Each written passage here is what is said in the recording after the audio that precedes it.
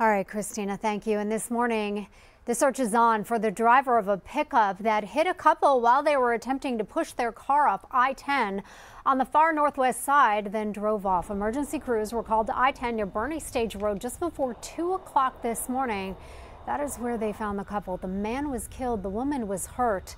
The woman told officers that a gray truck hit them from behind as they were pushing their Mini Cooper off the main lanes of I-10 onto the access road.